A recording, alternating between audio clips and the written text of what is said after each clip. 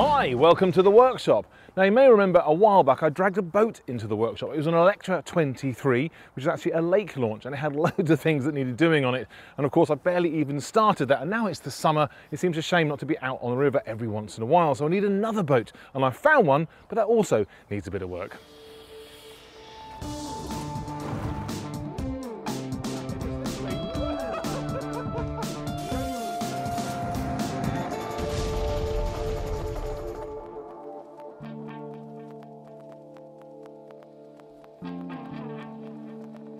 And here it is. It's a 14-foot Windermere open launch. Now it's actually called a launch because it has a motor inside, even though it looks a bit like a dinghy. And it was built way back in 1958 by Borix of Windermere using traditional clinker construction with copper rivets, which is why it looks so gorgeous. Now, yeah, sure, there's a few bits and pieces that are going to need to be repaired, but essentially it's ready to plop back into the water, ready for some summer fun.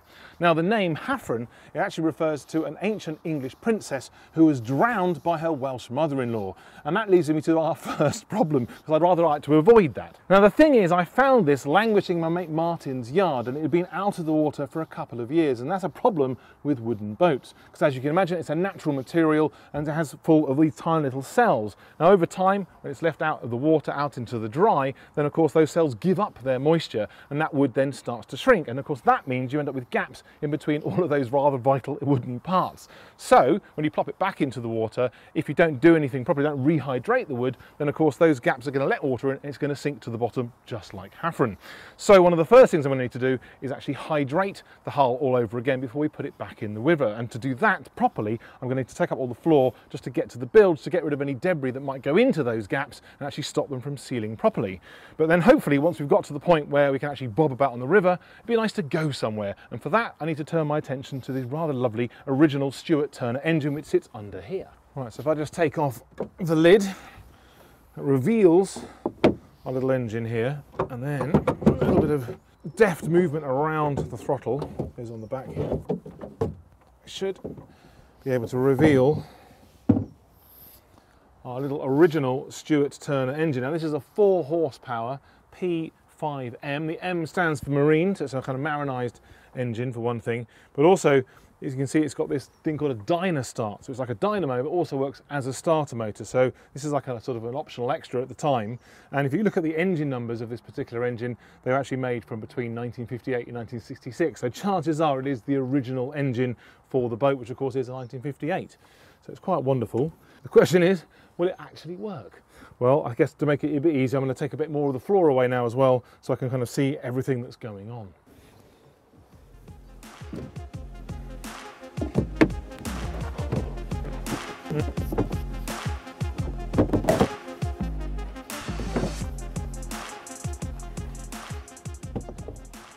Right, so we're down to the last piece of flooring, and you can see we've already revealed a few nasties, including 2 drain plug holes that haven't actually been done up, so that would have definitely scuppered us when we try to get into the river. Now this last piece of flooring, as you can see here at the back, there's a coil that's been screwed into the wood. Now interestingly, on this model of motor, back in the early days it would have had a magneto for ignition, and then a bit later on it would have then moved over to having a coil and points. And what's interesting is that this doesn't actually look very stock, so obviously somebody's just gone for some reliability, or maybe just to replace some parts they couldn't get hold of. Either way, I'm going to need to remove that out of the way before I can then I'll take out my bit of flooring. There's obviously a knack to this. There we go. Well, the Stuart Turner P5M was one of a series of very reliable motors made by Stuart Turner down in Henley-on-Thames, which is also famous, of course, for the rowing regatta and Thames Traditional Boat Festival. Now this particular little beastie is a single cylinder 2-stroke motor developing 4 horsepower. There was a P55, which is actually a twin cylinder and obviously developed twice the horsepower. Now it's got a number of unique features you might not normally see on a modern engine. You've got this sort of shaft here, which means you can actually crank the engine over with a crank at either end wherever you're sitting in the boat. So you've got the water pump on the side of the engine here, and that draws the water down from the base of the hull from the river. Obviously then it flows it back round the engine and then back out into the river once it's actually done some cooling. Now you can see nestling just down here, you've actually got the carburettor, and then if you follow that pipe all the way, that takes you obviously to the fuel tank, which is at the front or the bow of the boat. And then obviously on this side you've got the exhaust system which then goes out through the back of the boat or the stern. So at the moment you can see it's obviously quite simple, it's quite easy to get to all the different bits and pieces. The next thing I want to do is to see if I actually can crank it over, if I can get a spark, and then eventually if we can get some fuel and then we can get it to run. I think to do all that, I might do it in the workshop because the clouds are gathering.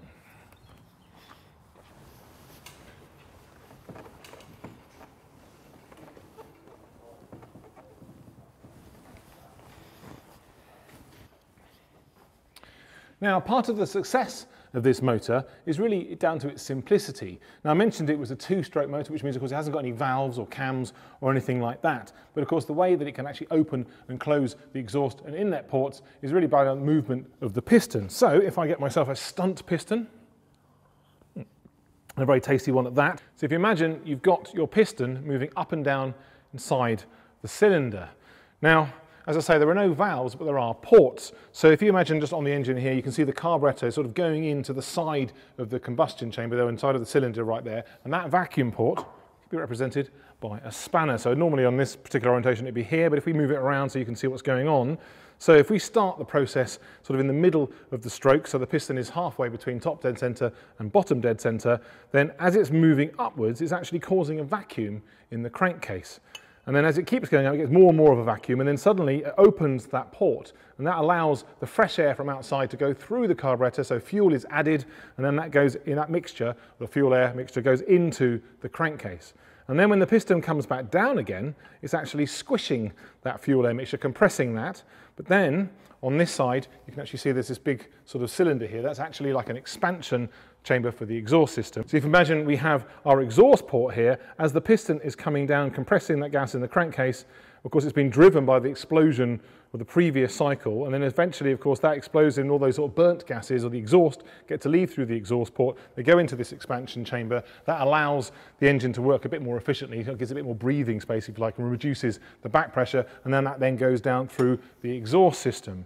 Now, obviously, at the same time, just after that, there's a port on the other side, the transfer port, and that's then revealed. And of course, that then allows that compressed fuel-air mixture in the crankcase to blow up into the top of the cylinder. And there's a special shape, like a little ski ramp on the top of the piston, and that kind of helps swirl that fuel-air mixture into the top of the cylinder. And then as the piston starts going back up again, it compresses that gas. When it gets to top dead center, the spark plug, which is in the middle of the head there, actually then obviously fires, causing an explosion. That explosion then drives the piston down, giving you your power stroke. And then the whole process starts again. So if that explains how the two-stroke engine actually works, there obviously could be a couple of little red herrings here. Now these little copper pipes are actually to do with the cooling system. So as we looked at earlier, you've got this little cylinder coming out of the hull of the boat. There's actually a little valve on there, so you can actually turn off the water flow into the cooling system. But that pipe then goes on to the back here where there is the water pump. That water pump then pushes the water up here to the inlet into the engine. So that's actually cooling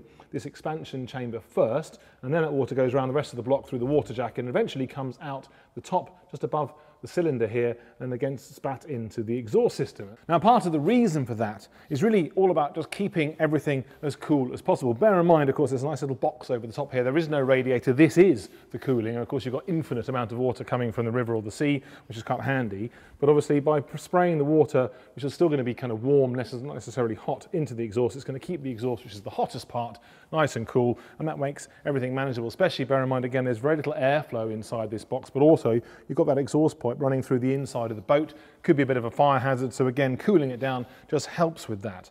It also helps actually muffle the sound that the exhaust is making, so it just makes the whole thing a lot more pleasant to be in. Now, another element of this design, which is beautifully simple, is this little handle here. As I mentioned earlier on, you've actually got this shaft going through the length of the engine, so you can actually crank it over, and it's got a little ratchet on there as well, so you don't get kind of dragged around with the engine when it actually starts. You could do the same thing from the rear of the engine as well, which is quite cool, but you can use the same lever to go forwards and backwards. By moving this lever backwards and forwards, you can actually go ahead, or you can go astern. So it is a lovely, simple mechanism, but of course you can't really go very far without it, so you best not lose it. Now, just a bit below on the same mechanism here, you can see there's this little lever here, that's for the throttle, so it controls how fast or slow the engine spins and therefore how fast or slow you go. Now, following this little shaft towards the engine, there's a little cam on the end, and that's actually just to help sort of open the throttle up a little bit, just to help with starting, a little bit like a choke really.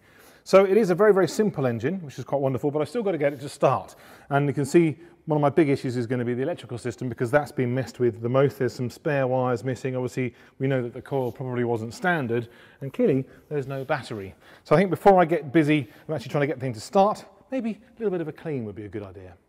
Now I'm donning the eye protection and changed my gloves because I'm going to be playing around with some spray cleaner.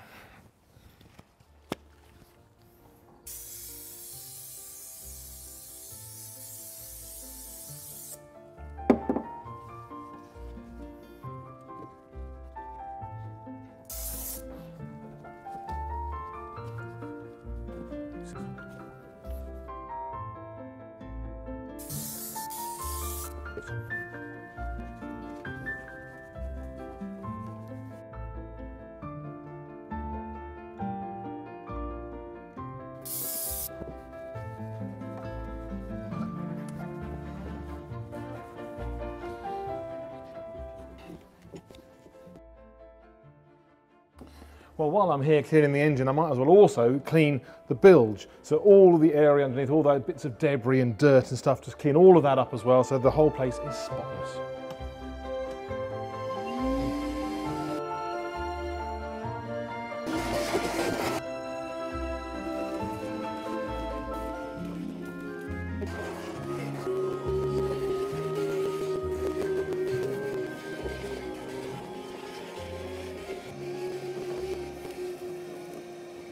Now I've removed the main detritus from the bottom of the hull or the bilge, but I will come back a bit later and do a really thorough clean before we try and do the taking up or the rehydration of the wood.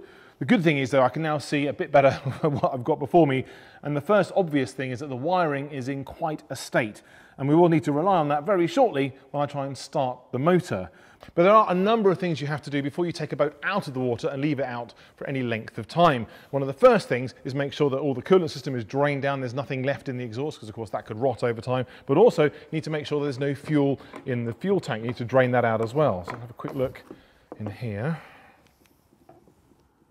Well, that's looking pretty dry, and of course it's particularly important nowadays with all that ethanol in our fuel. That plays havoc with seals and gaskets and other bits of metal and stuff, so it definitely makes sense to drain that out, especially if you're going to leave it for a very long time out of the water.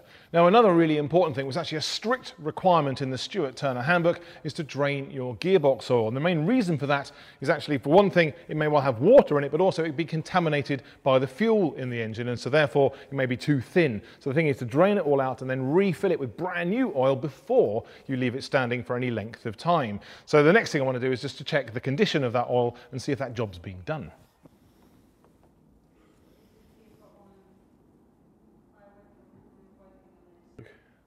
Well, actually, it doesn't look that bad. I mean, it's a bit darker perhaps than I would imagine it was going to be. But it smells really, really fuely. So I think probably this hasn't been changed. I guess you wouldn't really know if you hadn't actually read the instructions. So I think the thing to do is probably top this out for some new stuff. And I guess that means we've got to drain this one out. Well, to get the gearbox oil out of the gearbox, I need to undo this little drain plug down here. And there's a very convenient little tray, and somebody who's very handily actually cut a slot in that tray. So I need to find another way of extracting that oil out of the tray before it goes into the bottom of the boat. But to get this drain plug undone, I'm going to need to use a special set of tools. Because it's an old English machine, it's actually held together using BSF or British Standard Fine nuts and bolts, and they're slightly different, so none of my metric or imperial sockets and spanners are actually going to fit. So just like when you're working on a Japanese vehicle, you have to use Japanese industrial standard screwdrivers. For this, I'm going to need to use a BSF socket. Now when you think about imperial tools, for example, most people think of them as inch sizes or AF, and AF actually stands for width across flats. So if you think about a nut or a bolt, well, you have the head, and of course AF would be width across there, so of course that spanner or socket is actually defined by the size of the head, and it works the same way for metric. But for BSF, and in fact also another standard called Whitworth, it's all about the size of the thread itself. So BSF and Whitworth are defined by the thread, not the head. And just to confuse things just a little bit more, Whitworth is a slightly coarser thread than BSF, and also Whitworth bolts generally have a one size bigger head than the same equivalent for the BSF. But the same spanners and sockets will work, and that is what I'm going to use to undo this.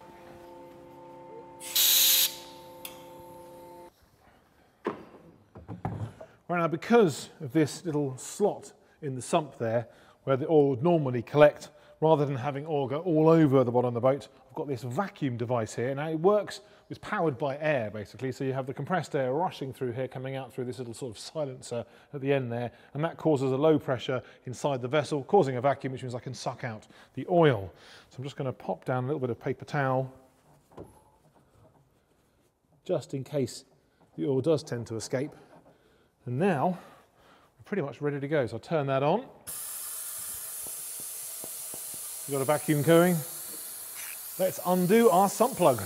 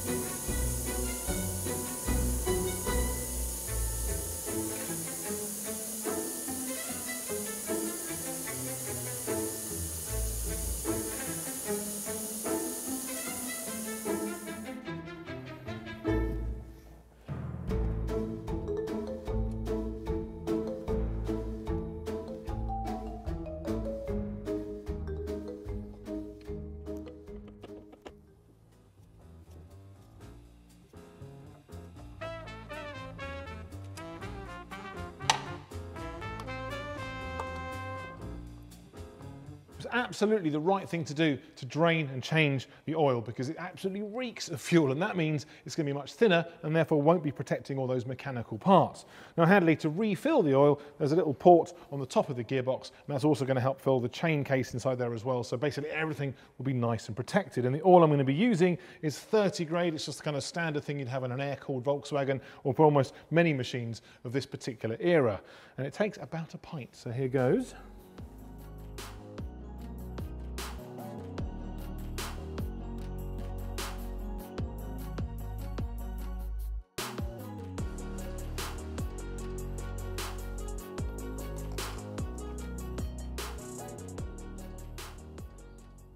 Right, so now let's check the dipstick.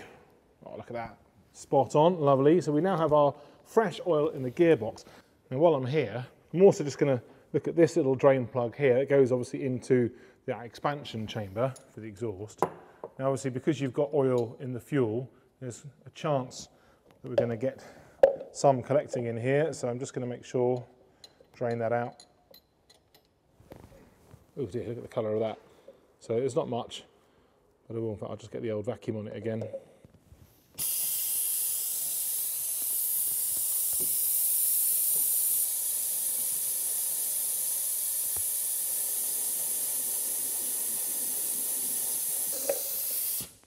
Right, so now we're happy with that. The next thing we want to think about is the ignition. Well, it makes a nice change to be working on an old clinker boat, and that Stuart Turner engine is a lovely bit of old English engineering. As you can see, I'm on my own in the workshop today. Apparently, Paul says he needs yet another rest, but it's always lovely to talk to you guys. And if you haven't clicked subscribe already, please do consider so, because it does help us out. And also keep your questions and comments coming. Talking of questions, there was one last time from Crossfire Lance. Now he had a problem with his Mercedes Sprinter, a limp home mode issue that was related to his turbos. Now loads of you had lots of really useful advice. You can actually see all of those in the comments of the previous episode, but two that kind of popped out. Now I've got one here from Brian Poppy, and at work recently he's come across a couple of Sprinters. We've had a problem with snapped inlet manifold bolts, and that's actually caused a boost leak. So he said, look out for that. Now the other comment here is from Andy R500. Now he's also been working on some Sprinters, and he's been focusing on the transducers, the vacuum controllers that actually operate those turbos, and he had to change two recently that both operate on the smaller turbo, so clearly that is a problem. And then he had a third Sprinter which had an issue with a vane or a blade from the turbo actually sticking inside the turbo, and of course again that's going to cause an issue with the delay to the response that the brain is actually expecting. So good luck with that, Lance, lots to still look into. Right, well now it's time for Bid of the Week, again sponsored by H&H. And this auction is at the Imperial War Museum in Duxford on June the 22nd. Now, as always, there are a load of lovely vehicles to look at, but one that caught my eye was a 1911 Ford Model T Tornado body. Now, I have to say, the body looks nothing like a Tornado, but it is actually quite a luxurious version of the Model T. And after all, they made 16.5 million over the time it was in production, which was unheard of at that time. And it could be yours for between £20,000 and £25,000 apparently, so that could be something to look out for. And there's another car that caught my eye. Now, you may remember that Paul and I a while back went on our little Ukrainian humanitarian aid mission, and it was with the Yorkshire Aid Convoy. Another Yorkshireman, Roy Hatfield, has also been inspired to help out with the Ukrainian crisis. He's actually going to donate all the proceeds of the auction of his 1976 Jaguar XJC 4.2. It's a wonderful looking car in black paint with a lovely red interior. Literally all the proceeds from the sale of Roy's Jaguar are going to go towards the Ukrainian humanitarian appeal, so please bid very strongly with that one. So it looks like it's going to be a really exciting auction, and it's at the Imperial War Museum at Duxford on the 22nd of June. And if you've got a car you'd like to sell, consignment closes on the 1st of June, so hurry up. Right, we've just got time for top tip of the week, and this week is actually from Jim Tomchik from New Jersey. Thank you, Jim. Well, basically he was saying while fixing a rumbling sound from the rear of his front-wheel drive Jeep Patriot, his problem was rusty drums rubbing on the edge of his brake shoes, making that horrible noise. So his top tip to fix it was actually to take the drums off, put them back onto the axle, back to front if you like, so they're sort of sticking out. He spun them round and then cleaned off that rust with a file without actually damaging the braking surface. And then once it was nice and clean, that rumbling went away. So that's a brilliant top tip, but actually reminded him of a top tip that his father had given him about half a century before. And that was if you ever have your problem trying to get the drums off in the first place, if they're frozen on to those hubs, what you do is you put the nuts back onto the studs, make sure they're nice and protected, then get yourself a 2-pound brass hammer and then kind of hit in between those studs all the way around again and again and again until the ringing noise kind of stops and turns into a dull thud. And by that time you then know that that frozen bit has actually kind of broken free, and then you should be able to remove the drum. So there we go, 2 top tips in one. Right, well I better crack on with that Stuart Turner engine because I want it working by the end of the day, because I want plenty of time to spruce up our amazing Outspan Orange ready for next week's Platinum Jubilee celebrations, because we're going to be part of those festivities driving this orange down the Mall, which will be very exciting. So there won't be an episode next week, but there will be one the week after that. So the next thing is a spark plug. Let's just pop off the lead.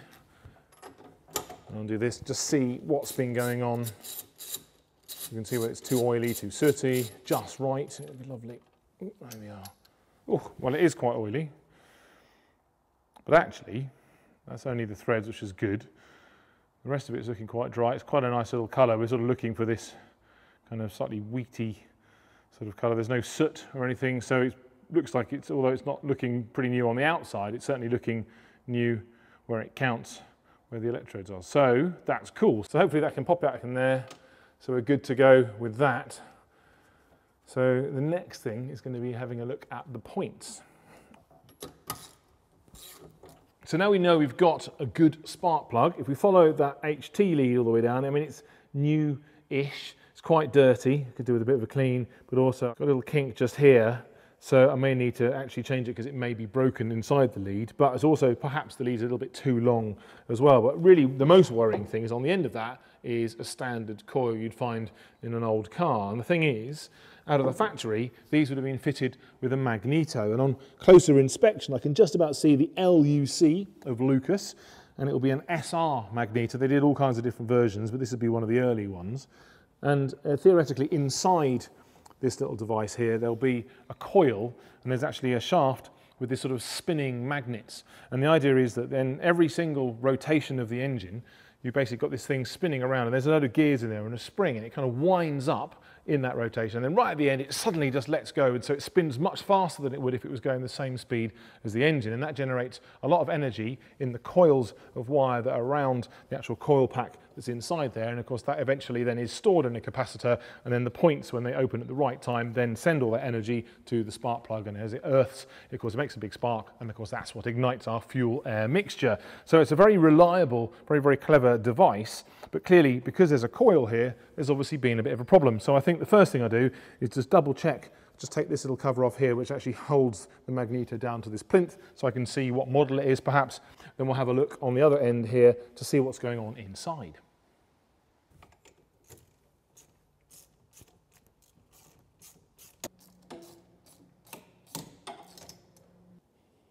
Now, there you go, so it definitely says Lucas. A bit further down, we've got the SR, and it also says magneto, so we're on the right lines at least, and it's probably the magneto that would have come with the engine out of the factory.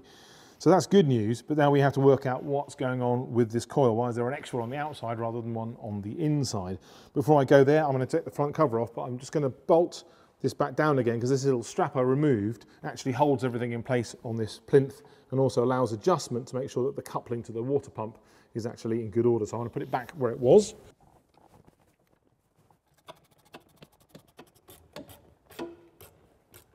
Right, so just undo the screws holding on the cover. Okay, the screw is holding on the cover, that's handy. Obviously had a bit of abuse in its life, but it makes my life a little bit easier right now. So just take that off. So what have we got inside? So straight away you can actually see this aluminium can. Now if this was working as a magneto, that would probably be a capacitor. I'm guessing because it's got a coil, it's actually now a condenser. You can also see the pretty standard looking points, and significantly there's a void here, and that's where the coil should be for the magneto, and just beneath that you can sort of see a shaft with these kind of lumps on, because actually magnets, and the idea is that as they spin past the coil they generate electromotive force, electricity, and then essentially that's obviously then what fills up the capacitor, and then of course makes a nice big spark at the points when they actually can close and connect down to the earth through the spark plug. So that's obviously why this coil is in position, is because that coil is missing for whatever reason. Now, if I now just take off this crank handle and spin it over, we might, there we go, you can hear that click. That's actually the magneto winding up and then releasing. There we go. So also, as I'm spinning this round, you should see the points here, hopefully, are actually opening and closing as well, as they sort of are. Not a very big gap, but it might be enough. They can certainly do with a bit of a clean. So I'm just going to use a screwdriver just to go against sort of the cam and the follower to open the points up. I'm just going to put a little bit of, in this case, sandpaper, but you could use emery cloth or anything vaguely abrasive. And I'm just going to move it backwards and forwards, just trying to clean the points so you've got a nice metal on metal surface, so that way you've got the best chance of getting a good spark. Actually, they're not looking as bad as I suspected. So now the points are clean, I'm just going to give it a good clean with an airline, just to make sure that there are no nasties and then little bits of metal, which of course could get in the way of the spark. So according to the manual, I've just basically got to find a gap of between 0.012 and 0.015 of an inch, which is basically roughly just over 0.3 or 0.38 of a millimetre. So I've gone for 0.35. So bang in the middle-ish. So now the thing is, if it's too small, you're going to struggle with idle. If it's too big a gap, then it'll actually misfire when it's running at full chat. So it makes sense to get it right. That's actually pretty good. I'm looking for a nice light drag on the feeler gauge. And actually, I think we're good to not have to adjust that. So again, it does suggest that despite the fact that the magneto isn't quite stock, this boat has been looked after in the past, which is a good thing. So now we've definitely got our gap is okay, we know our spark plug is okay. The next thing we need to do is actually wire up the coil and then see if we actually get a spark when we spin over the engine. Now obviously to get our spark we're going to need some voltage, and that's going to come from our battery, which normally sits on the floorboards here just under the seat. But we're also going to need to have a way of actually turning on that battery, or at least making the connection to the coil. And unfortunately, Martin, the previous owner, has actually managed to lose the keys. So I have to get around that just to see if we can get this engine to start. And because all of that gubbins is in here, I'm actually going to lift up this seat to give me a bit more access.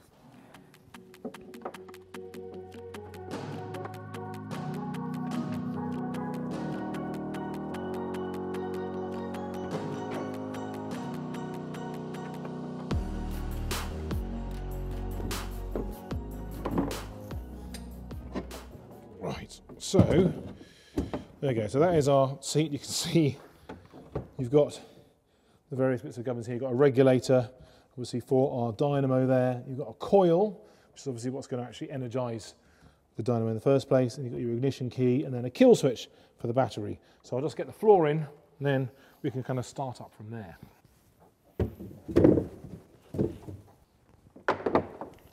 Right, so I've extricated my box of electrics from our seats there, and you can see the wiring really is in quite a mess, but there is a chance that it might work, and I'm itching to find out whether this motor is going to run. So we're going to go with what we have right now. I managed to find myself a little key for the kill switch, and I also managed to find myself a key for the ignition. So that's all going to be groovy, so that's just going to pop in there like so. So the next thing, I guess, is just to see what happens when we plug it in. It looks like the wires are all kind of going in the right sort of place. So let's hope nothing horrible happens.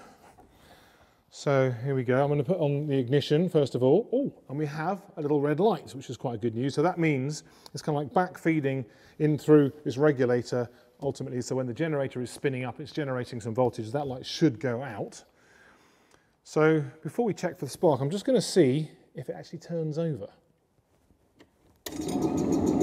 Oh, that sounds great already. So that's wonderful. So our little dyno start is doing the trick. It is spinning it over rather nicely. So the next thing to check is a spark. So let's just pop off that like so, and then take the plug out. Now I haven't put any fuel in yet, because quite a good top tip is to not try your spark just above the cylinder head there, because of course there's going to be so much fuel and air inside there that it get a nice big blast of flame. All right, so just pop the spark plug back into there, and I'm going to use the battery as my earth. So then, here we go. Oh, look at that! We have spark as well, which is rather great, so I can pop that back in there. So now all we need is a bit of fuel, and being two-stroke, I've actually got to add some oil into the fuel. I'm going to be using some more of the 30 grade. It's going to end up in the engine anyway, and then it's about a ratio of 25:1. So just do that up. Pop that on there.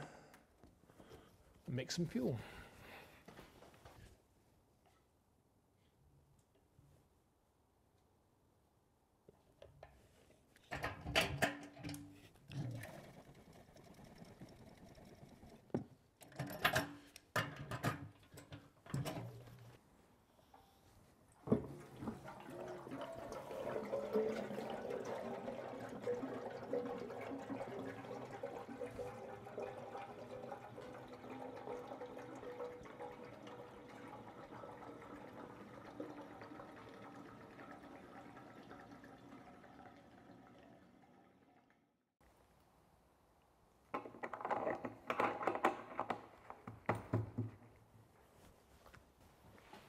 Right, well, we now have our fuel in our tank, and it is gravity fed, so I'll open this tap.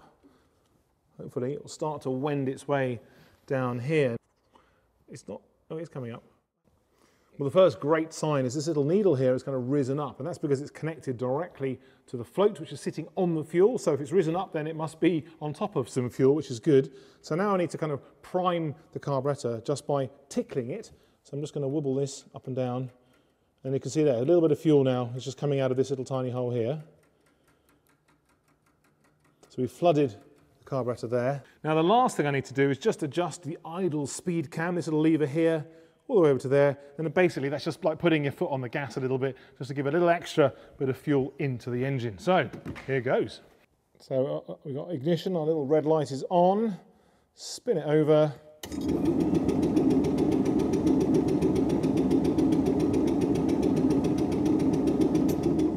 I might give it just a little bit more gas. There we go, there we go. Right.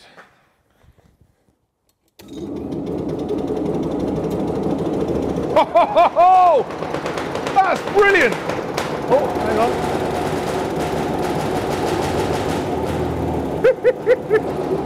Well, I reckon that works nicely. Quite smoky, but it is a two-stroke. But listen to that, that is really rather lovely.